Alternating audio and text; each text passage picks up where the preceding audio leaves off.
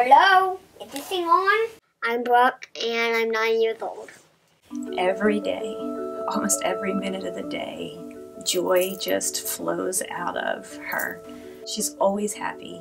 She's always positive. She's always, she's amazing. Brooke Mulford is really a special child. She's been through a lot, and she's lived with her disease for quite some time, and she's learned how to love life and enjoy life despite everything she's going through. Brooke started having some leg pain and started limping, and took her to our local hospital. At that point, I went to take her out of the car seat. She couldn't walk. She started burning up with a fever. So we took her to Children's Hospital in Philadelphia to the ER, and the next day we were told that she had cancer.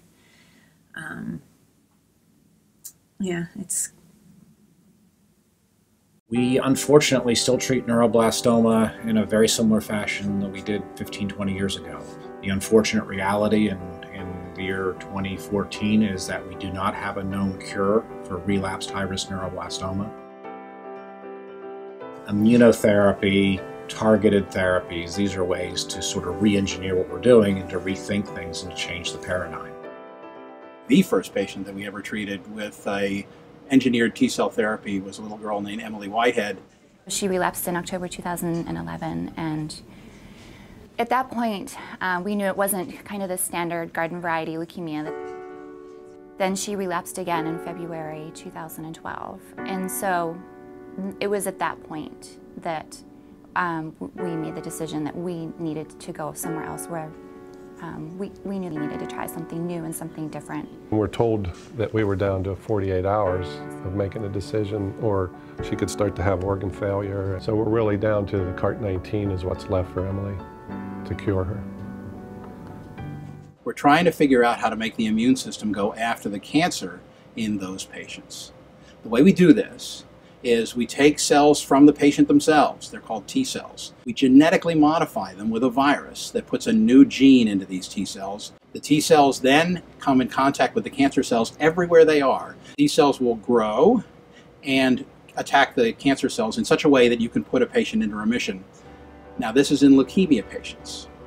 We also know that these cells will stick around for months and potentially be on patrol, hunting cancer cells that may be left in the patient and extending remissions, hopefully providing long-term disease control. And in my opinion, cell therapy, immunotherapy is one of those things that really is a game changer in pediatric oncology. And in 90% of the patients that we've treated, we've been able to take those children and put them into remission. So the most critical question, can we take these cells and retarget them not to a leukemia, but to a solid tumor?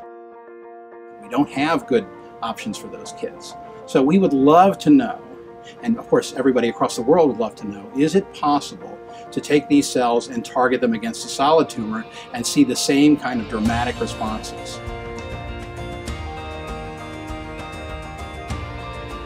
We're very excited based upon the science we've seen, the laboratory evidence of why this should work, what it could do, and how we could really move the field forward. I think with the immunotherapy trials that they are working towards, we may be able to hopefully get rid of the cancer and keep it gone. So solving kids' cancer as a foundation plays a critical role, and it comes at a time of really enormous unmet need. It is painstakingly slow to get innovative clinical research funded through traditional mechanisms.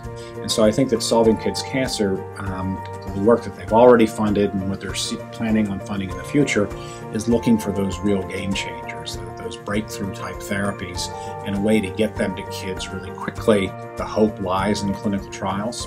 I can say categorically, there is no way that we would be able to do that trial, make these cells, and give them to the patients if we didn't have access to the funding from organizations like Solving Kids Cancer.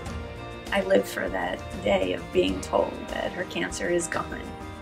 That's the only hope that we have, of ever hearing those words, is if there's the money there to fund the research.